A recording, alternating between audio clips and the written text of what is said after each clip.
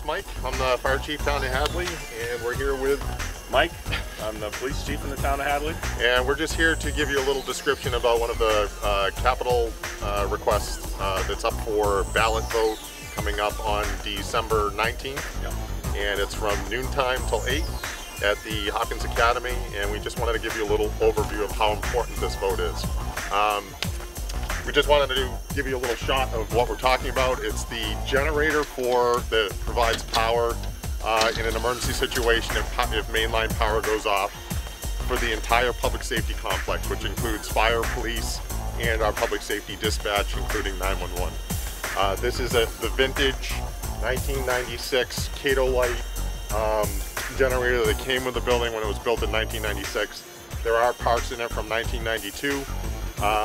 Basically, it's at its end of life. So this year, the FM Generator Corporation that services it highly recommends that we upgrade this unit in order to have redundancy and be able to actually power this building if mainline power goes out.